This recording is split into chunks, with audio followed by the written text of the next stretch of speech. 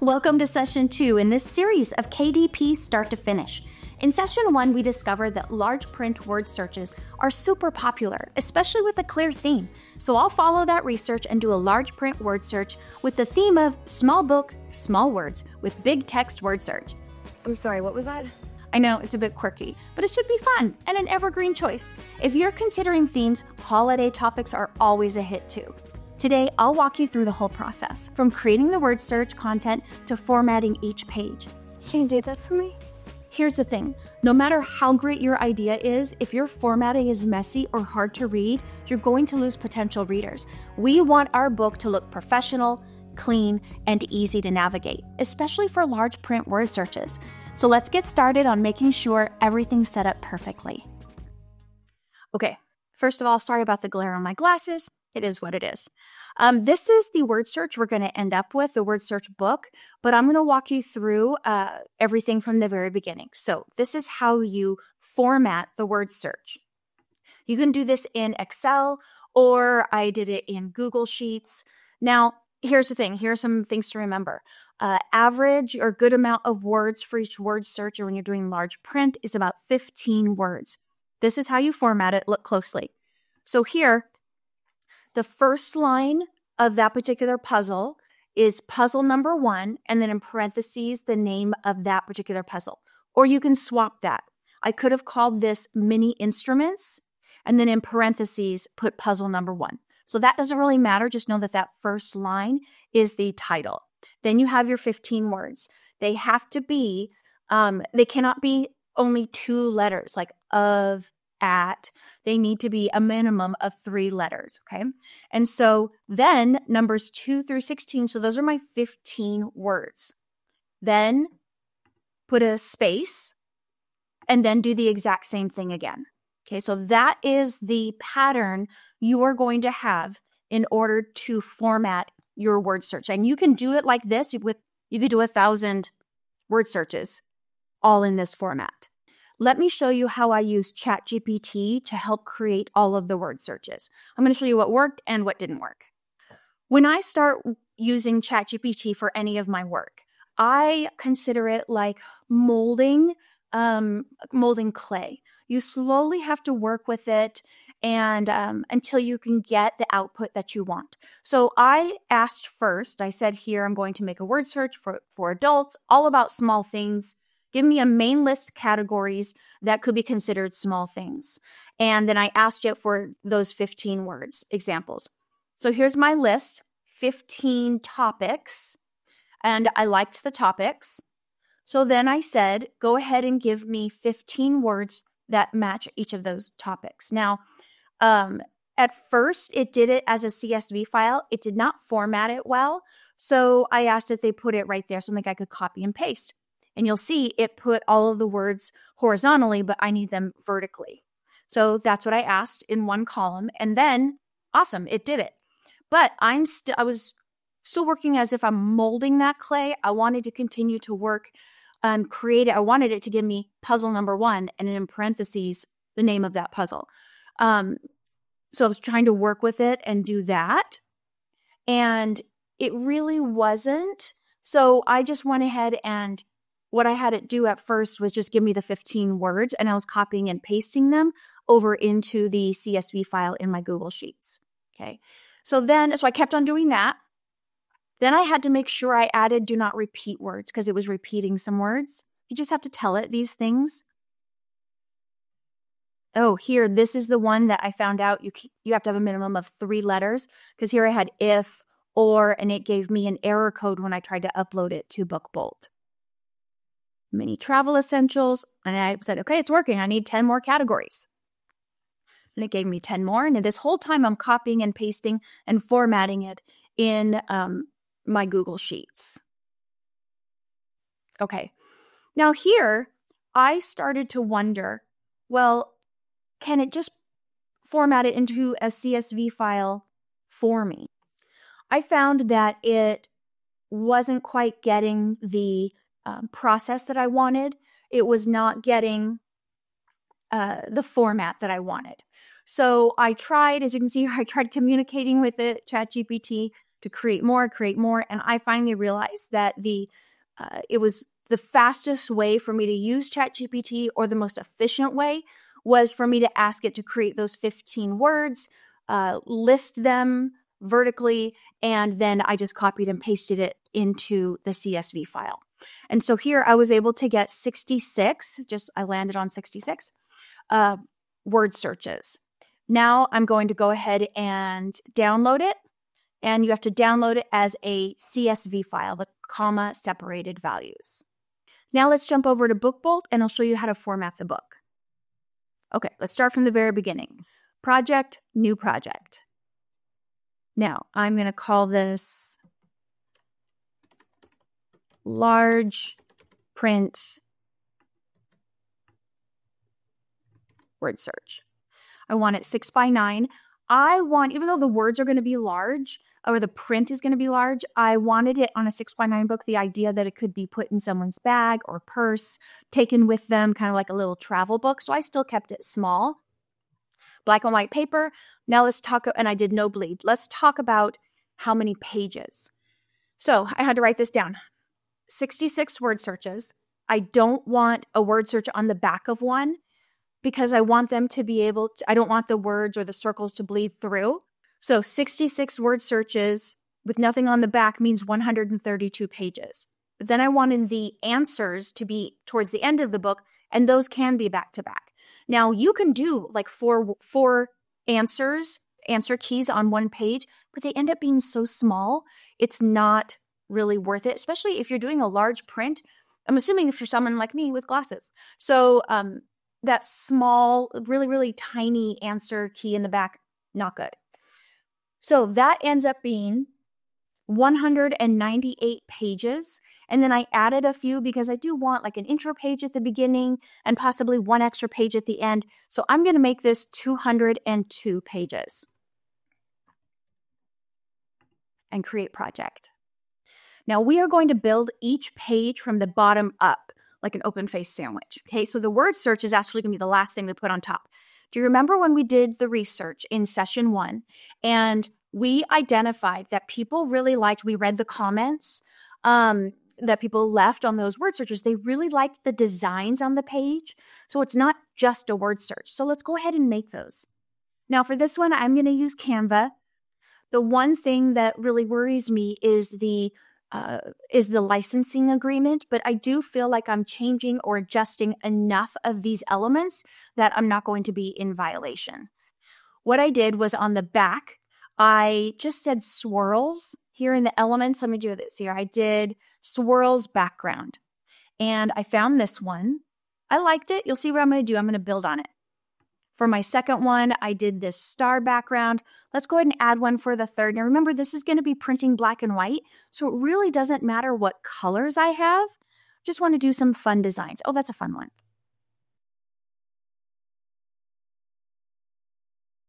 And I'm going to do 4. You could do 5, you could do 10. But what I'm going to do is then just have it repeat. So why don't we go ahead and do 5, and then that background will repeat.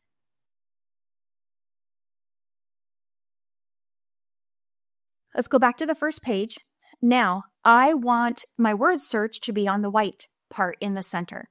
So what I did was I typed in white rectangle, and I ended up selecting this one because if you'll notice behind this white rectangle, there's a shadow. So it almost lifts it from the page, and it just adds a little bit more dimension. Remember, this is just one example. And then from practice, because I went in and practiced this, I noticed that the white needs to be a little bit more expanded. I'm going to put it in the center. There. Do you see how that's a dotted line in the center? That means that my top page is centered with my bottom graphic. But if I move it up a little bit, you'll see how it has, I just lost it. That's now a solid line. That means that it's lined up or centered with the entire page. So I have this. I'm going to go ahead and copy it and paste it on the rest. And you can really see on this one, that one's even clearer. You can see that shadow underneath it for a little bit of dimension. Now I'm going to go ahead and title these word search backgrounds. and download them as PDFs. Now here in BookBolt, let's go ahead and upload that PDF that was just created. Upload PDF. Now remember, when you upload a PDF, I previously thought you had to create a separate folder. It actually will create a folder for you. Watch. Okay, I want all 5 pages, no margins, submit. Because it's recognizing that it's a whole bunch of different pages, it's actually creating a folder for me. Okay, and you'll see here, there's my 5 pages. I'm going to go back one step, and look, there it is. Word search backgrounds. It already created a folder for me. Now, I'm going to right-click and use folder as page template. Now I can tell BookBolt where I want those pages. So let me show you the easiest way for me, I found, to do this. I want it on just about the first, remember, like the first 130 pages. So I'm going to select the odd first half. Okay. And I'm going to deselect that first page. Because remember, that first page is the first one right when you open it up. And that is going to be like basically like a title page, right? Is this book belongs to. Page 2 is the back of that. So page 3 is the very first one on the right-hand side. And I don't want anything on page 4 because that's the back of page 3, and so on. Now, I need to ensure that this covers, how many pages do I have? 132 pages. Because remember, that's 66 word searches, so double that. Okay, now here it doesn't, so I'm just going to add up to 132. I'm going to add one more just in case. What'll happen is if I add too many pages, it'll just start to repeat. It'll go back to the beginning and start to repeat, and that's fine with me. Okay, I've selected those. Now I'm going to continue to my options. I want this to expand to the paper edges because remember, this is my background. I do want it to resize to fill the whole paper.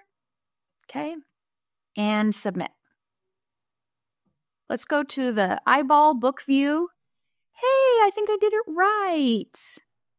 Hey, this is why I had to practice first. Okay, it takes these steps.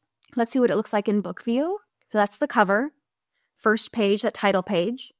You'll notice see how right here, this white goes a bit beyond. That's because that's in that gutter of the open book. As long as the word search is in the center, I don't see a problem with that.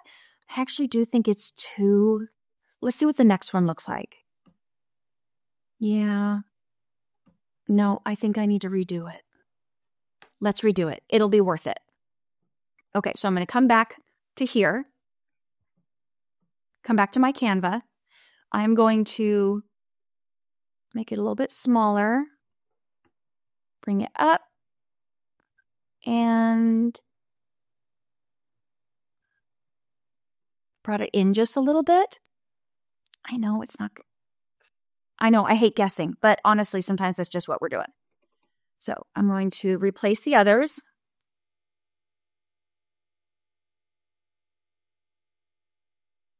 And let's try this again. I'm going to clear all pages.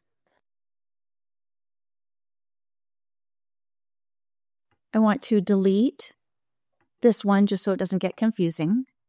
As you can see, organization is an issue I have. Let's try it again. Okay, back one step. Right click, use folder as page template. Here we go again. Select odd first half, uncheck the first one, and select up to 132. Oh, we did it. It was so much better. I know it goes past the green line just a little bit, but that center part in the gutter, it's okay that there's more room in there because that's where the page, bends in. So you're not going to see that part. I'm looking at the green lines. I have the right amount of white spacing. Yay. Let's move on. Pause right here. This is a mistake I've made all the time, and I've done it already in this tutorial. Okay, we are going to be putting one template on top of another. So the background that we created is the bottom template. And we need to make sure we tell BookBolt, don't replace the previous template. And it's this one little box right down here, one template per page. I'm going to uncheck that box and now we're good. Or else you end up, I just redid things 5 times because I'm like, why does it keep replacing the previous template? Now let's go ahead and enter our word search. Come over here to the page templates. I'm going to select word search standard. Now remember, I want to identify every page it's going to be on, and that's every other page. So I'm just going to do the same thing I just did with the first template. I'm going to select the odd first half, unselect the first one, up to page 133. Continue to my options. I want it to have 15 words per puzzle. I'm going to keep up here Amazon KDP guidelines because I want it to be in the center, not extend to the paper edges. Right here is where you're going to select the larger letter size for our large print word searches. I'm going to choose big, 80% of this cell, it will fill. I'm going to keep everything else pretty standard. Copy appearance from the puzzle page to the solution page. Now, let's look at that title. I want that first line to be the title. I'm going to leave everything else the same. And now I'm going to upload my CSV file. Don't forget to uncheck this one box down here, one template per page. So now it will overlap and it will have both of those templates. Let's select the solutions. Now I want it to be on page 135 because I want this back of 133 to be blank. So I'm going to use from 135 to 200. And I get a couple pages at the end. Now it would tell me right here if I had any errors to fix. I think it looks pretty good. Now let's go ahead and look at our cover. Now the next session is going to be all about covers. What type of covers are good for different types of books, what's trending, what sells, and how to make them. So I'm just going to go ahead and show you that I chose one cover for this one, but I'm not going to go into too many of the details about it. So here on the front page,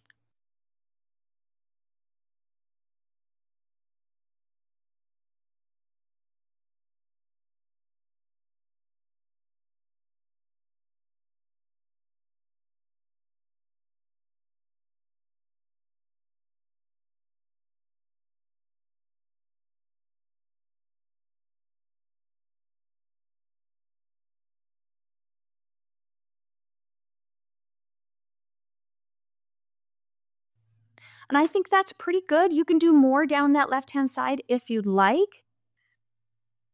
Here on our first title page, I'm actually going to put this one. And I'm going to add text box.